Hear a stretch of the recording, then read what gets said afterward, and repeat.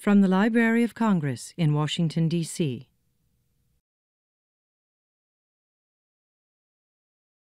Good afternoon. Hi, my name is John Kelly. I'm a columnist at the Washington Post, and it's my pleasure to welcome you here to our next author. The Washington Post has been a sponsor of the National Book Festival from the very beginning. It's in our best interest that you continue to read. So, before we begin, I just want to tell you that this is being taped for display on the Library of Congress website. So if you're in the witness protection program, you might want to obscure your face and voice if there's time for questions afterwards. I think of Richard Peck as the Helen Hayes of the children's literature world, or the John Gielgud, or the Rita Moreno. These are all entertainers who won an Oscar, an Emmy, a Tony, and a Grammy. And like them, Richard Peck has won almost every children's literature award there is, including the Newbery Medal, the Margaret A. Edwards Award, the Scott Odell Award, and the Edgar. He's twice been nominated for a National Book Award and was the first children's author ever to have been awarded a National Humanities Medal. Originally from Decatur, Illinois, he taught junior high English before devoting himself full-time to writing, which was probably bad for his students, but wonderful for the rest of us.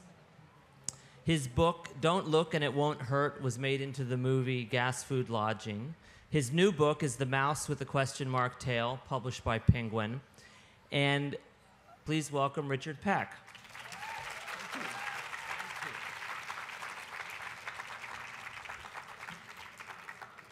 Good afternoon, readers of all ages. People are always asking writers how we get our ideas.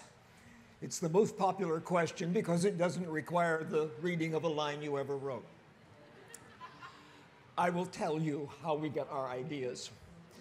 My sister said to me, "I want to see the dress." "What dress?" I said. And she said, "The dress Kate Middleton wore when she became the Duchess of Cambridge by marrying Prince William." I said, "Where is it?" She said, "It's on display in the throne room of Buckingham Palace in London." I said, "Oh, do you want to go?" And she said, "Yes." And I said, "Well, I'll take you. Don't you wish you had me for a brother? Besides, I'll go anywhere for a new setting." So off we went. And while we were waiting to go in, we went to the Mews, the Royal Mews, my favorite place. And while my sister was photographing the horses, I looked down and a mouse ran over my shoe. And I thought, you live here. You are a mouse of the Royal Mews. And I wondered what his story was. And that's all it takes. And usually my story ideas appear miles from where I live, and so they did. Setting is the geography of story, and I am a writer because of that great moment that happened every month of my childhood, when through the mail from distant Washington, D.C. came a copy of the National Geographic magazine. And inside, a map fell out, beckoning to the world. That did it. My favorite setting in London is the Royal Mews, where my sister and I were waiting to see the dress. It's where the coronation coach has waited for more than 60 years now for its next moment in the sun. It's where the royal steeds are stabled and the royal limousines garaged, and it smells exactly right. And a story has to smell right.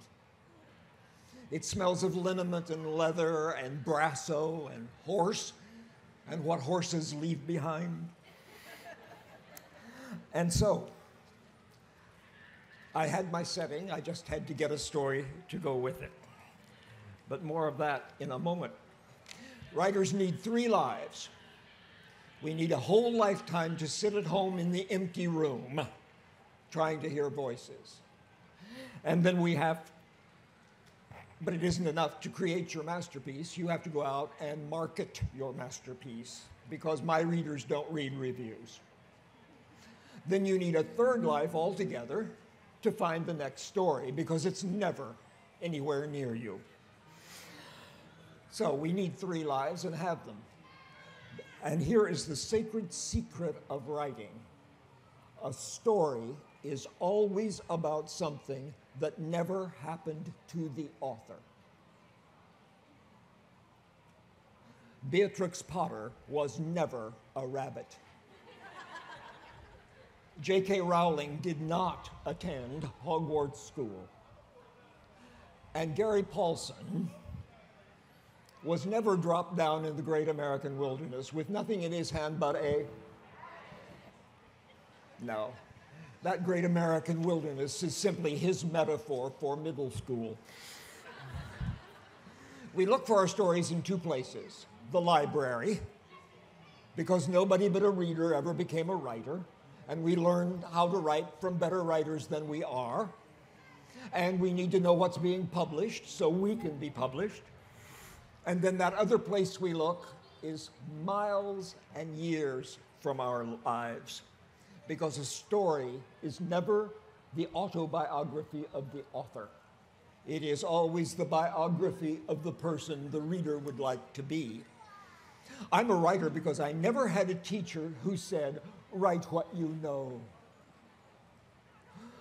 If I'd been limited to writing what I know, I would have produced in these 42 years 1 unpublishable haiku. We don't write what we know.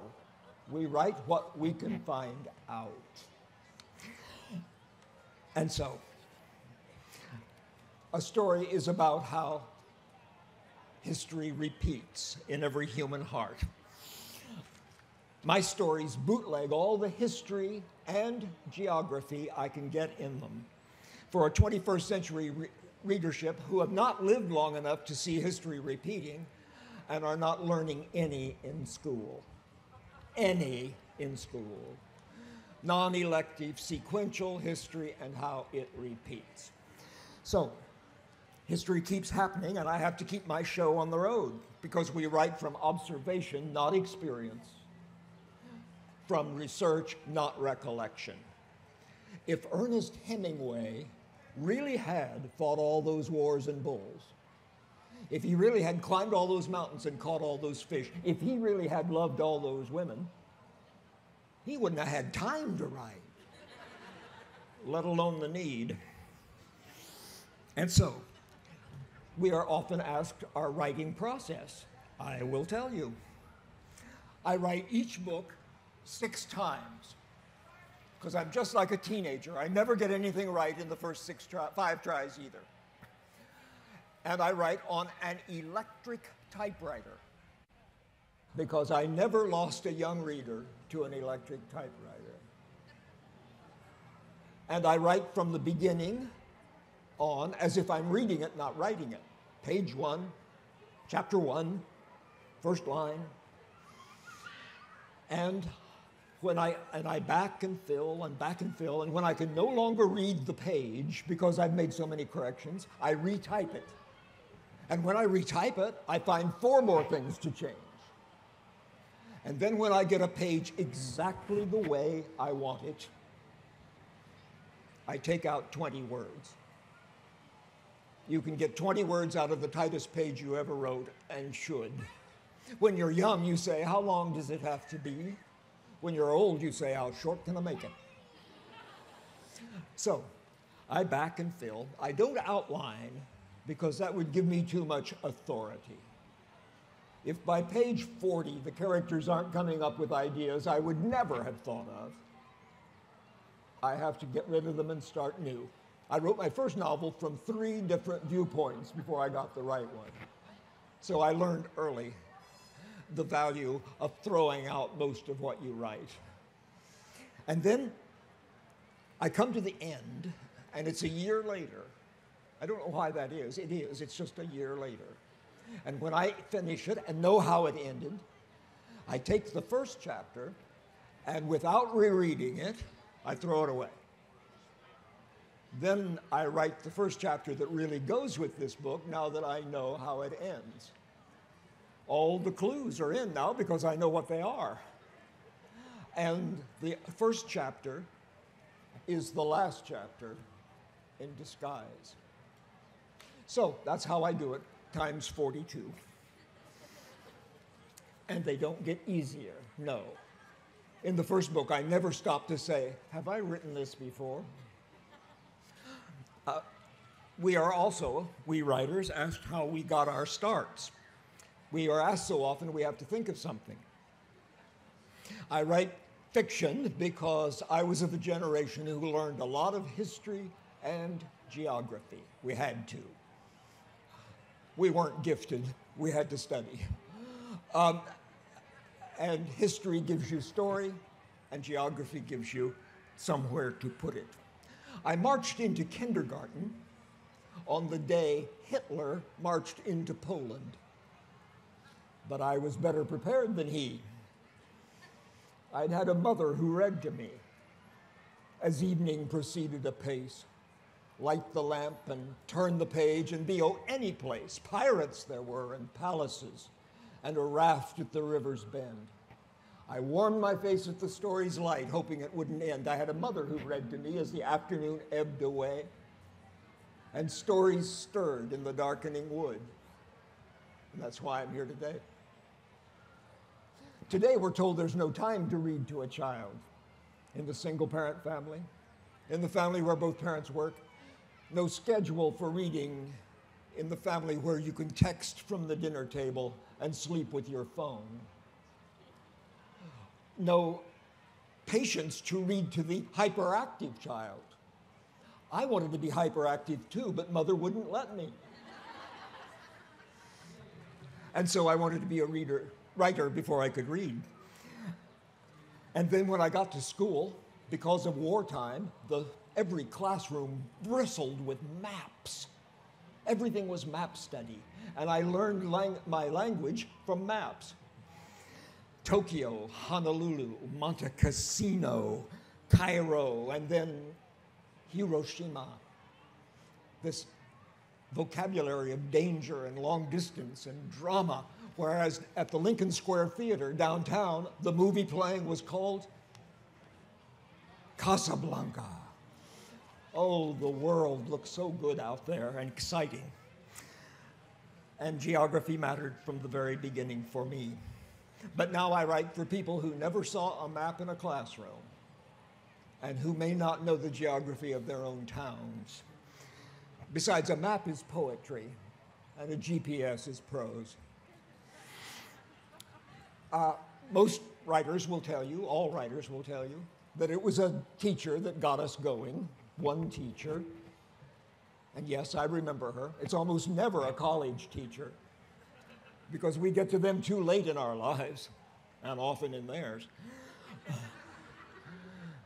The teacher who brought me here today was named Mrs. Cole, and she taught fourth grade. She had 42 fourth graders in her class.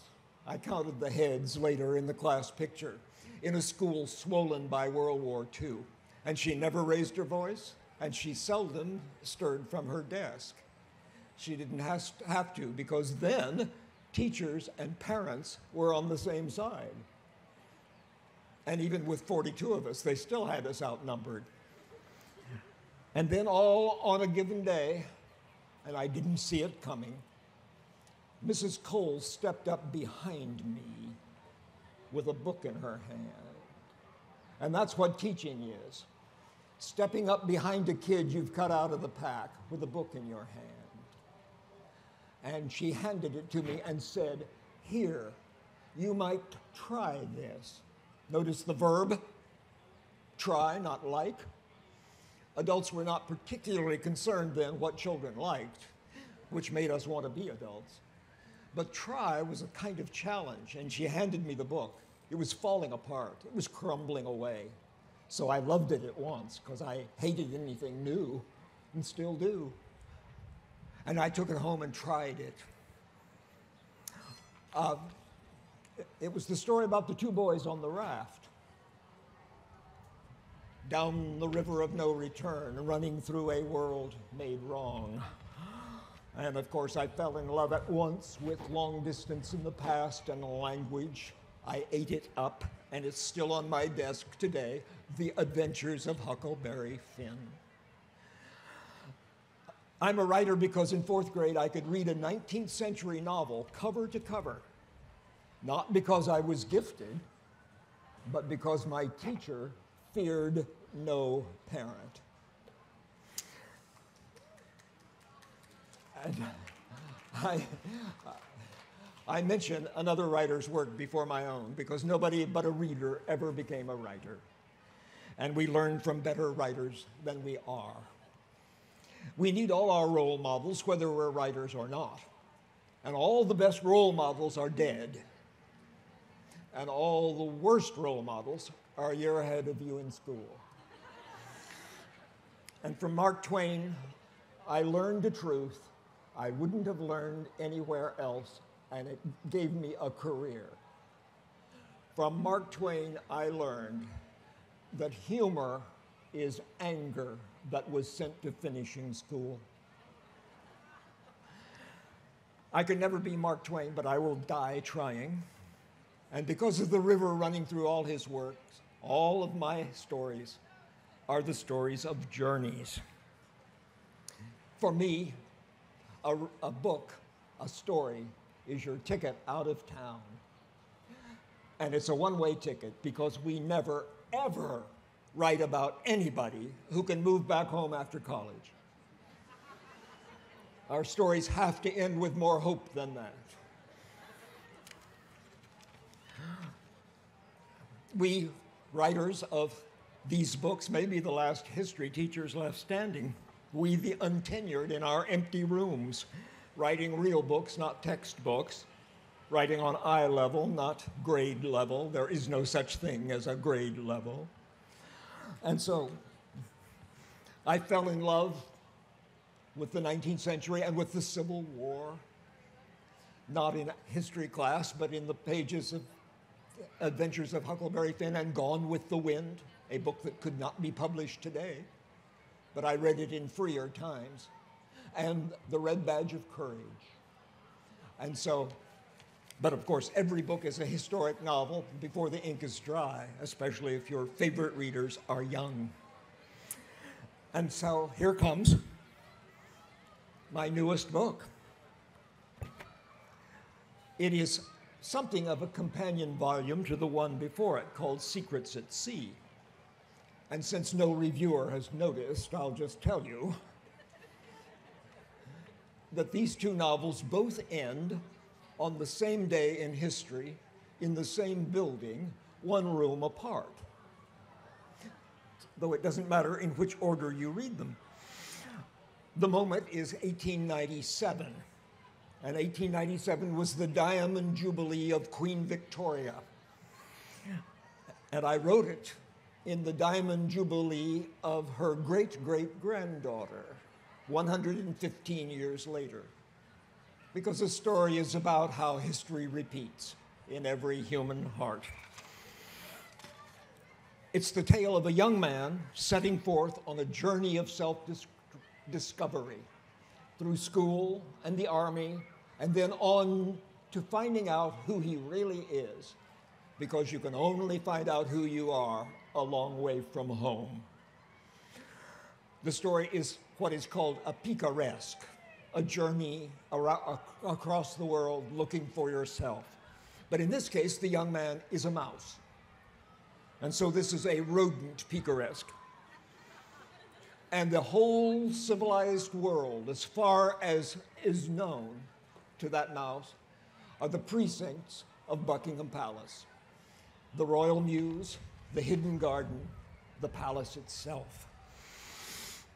I share with you the opening of The Mouse with the Question Mark Tail, because our first lines are the most important lines we write. Because if our readers don't like the first line, they'll never see the second. You can only warm up on your reader's time if you're writing for adults. And so, I write every book 6 times, but I will write the opening passage 24 to 50. I never get the first line right the first time. And I found the opening line of this book on page 124 of the 6th draft.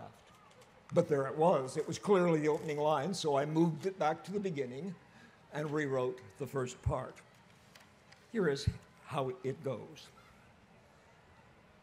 Every time a human walks out of a room, something with more feet walks in. Mice, of course, who are only a whisker away and everywhere you fail to look. It's true of the room where you're sitting. It's truer still of Buckingham Palace. How busy the scampering world of mice within the palace walls, through that mouse hole just behind the throne. How busy the royal mews next door, where the royal carriages are kept. Beneath the clattering cobblestones of the royal mews, a whole private honeycomb of mouse passages crisscross and connect. One of them leads into the palace itself. How busy these royal places always are, where you can see and where you're not allowed. And never busier than on that long ago June day when Queen Victoria celebrated her Diamond Jubilee, 60 years upon the throne.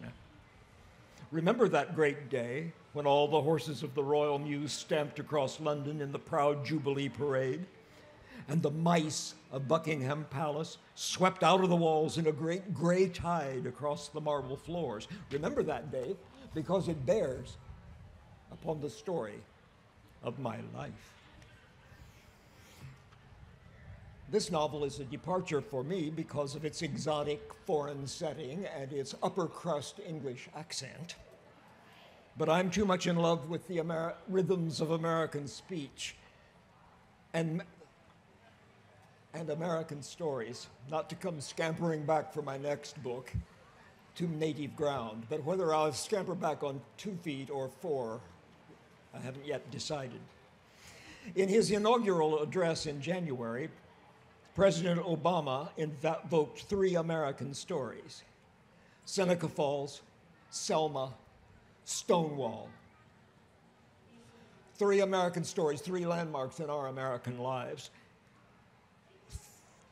3 stories our young people need to know that they do not know and will probably never hear in school for the rest of their careers.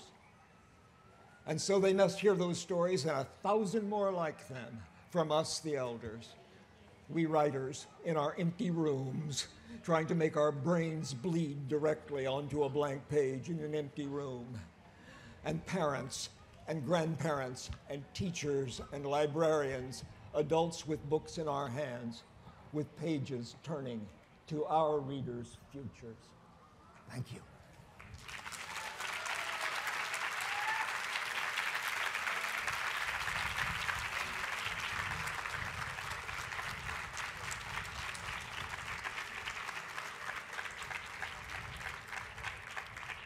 Who has a question?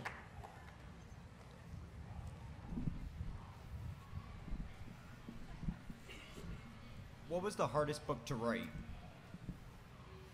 The hardest book to write is lying on my desk today. I've got 30 great pages that go nowhere. And I haven't written it as many times as I'm going to have to. This one is hard because they are getting harder. It's harder for me to concentrate than it once was. So it's always the new one. But it always works out in the end. They're all hard, but they're all the best I could do. I think you told me that your favorite book of mine is On the Wings of Heroes. I won't say it was the hardest book to write because it was the only historical novel I ever wrote in an era that I myself can remember. It was about World War II, in fact. And it was a portrait of my father because he was badly injured in World War I. And so when World War II came, he felt we had been betrayed and that his loss and his loss of friends had gone for nothing.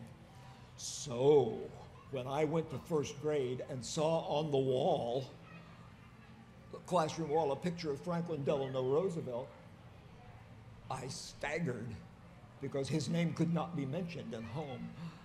Hitler on the wall would have horrified me no more. And so I learned two things in first grade.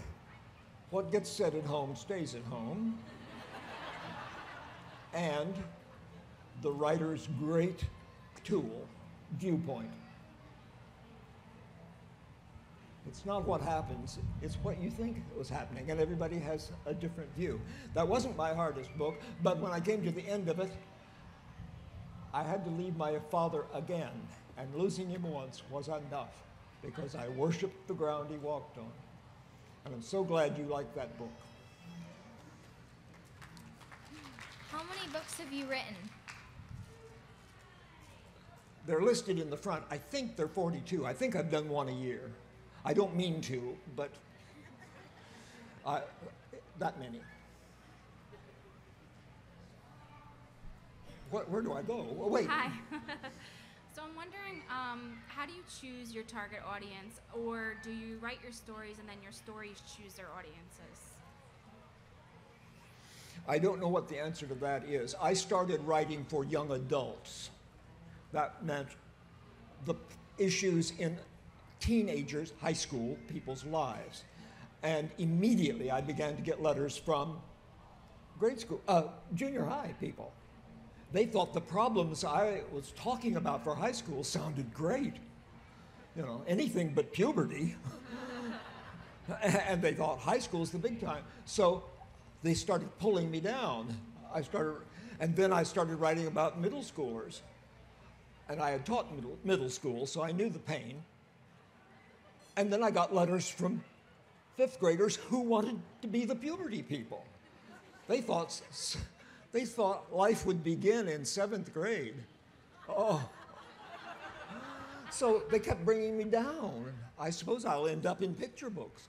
I don't. But you follow your letters, the letters you get. What inspired you to write A Year Down Yonder? A Year Down Yonder is a sequel to A Long Way from Chicago.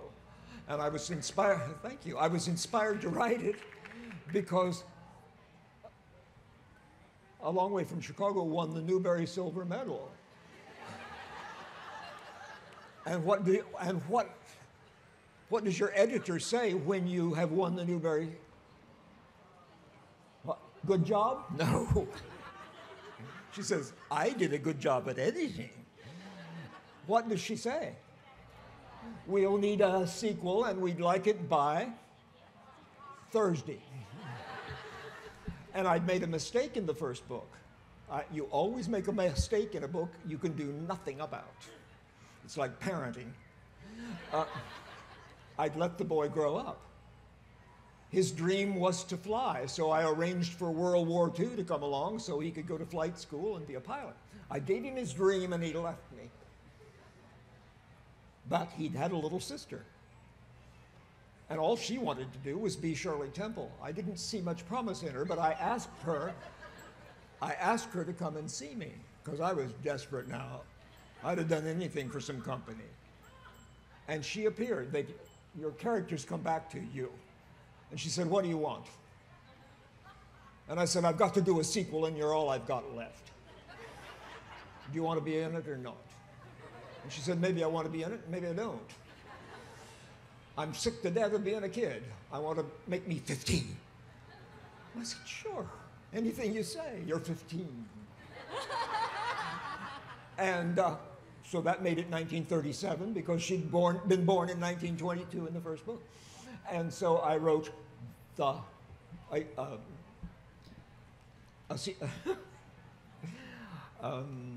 Year Down Yonder, and it won the Newbery Gold. So, yes. I was very pleased and very surprised because I didn't think sequels won, but you never know. Why Grace? did you write books that are all about journeys? Journeys, because I still love The Adventures of Huckleberry Finn the most, and it's about a journey, a very important journey. and it's a journey in my part of the country. So I also think you only learn about yourself a long way from home. We're running out of time. We'll have to. Okay. I'm a writer from Taiwan. I would like to know how to be a good writer. Remember, if it happened to you, nobody else cares. And learn 5 new words a day. And here are 3 you will never need again. Like and you know. You know? Any advice to make kids love to read?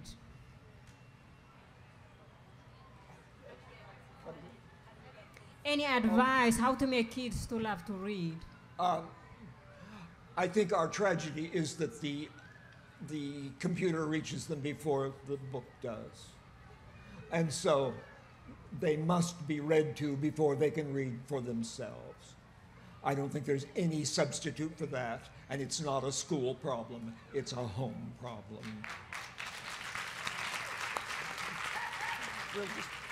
We can just do one more, yes. Do you like to write or read more? What? Do I like to write or read more? Oh, there's no difference for me. I'm reading all the time as I'm writing, because writing is too lonely to do without your friends. And your friends are the people who have been published. They give you hope. So, but I repeat, only a reader becomes a writer. Overtime. This has been a presentation of the Library of Congress. Visit us at loc.gov.